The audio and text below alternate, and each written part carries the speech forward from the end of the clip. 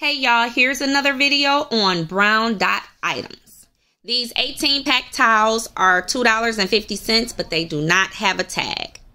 The rest of these items are brown dots, so they were in the regular aisle. This folding tray was $3, but everything was in its regular aisle space. These were like on the end caps of the aisles. Nothing was in the clearance section, none of this stuff. So most of the home items that you find, you will find either on the end caps or in the aisle.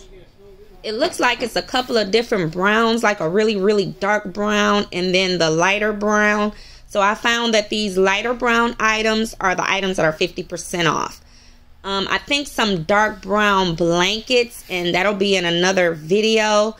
Even that Toastmaster, which is not dotted with any dots, that was half off also. So make sure you just go down the aisles, check everything. There were a lot of brown dots in our store. Now there will be stores that when you first come in the door, they'll have a clearance table and have a lot of stuff on the clearance table. Do not assume that everything is on the table. Make sure you check the aisles. Make sure you check the end caps. Make sure you check the clearance section, which is different than the clearance table in the front of the store. So don't assume that they put everything out. They miss things all the time because Dollar Generals are 9 times out of 10 understaffed.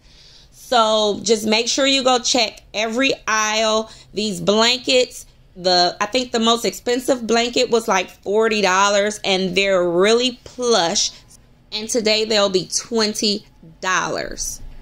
So make sure you like, share, and subscribe because we will be bringing you videos all weekend long.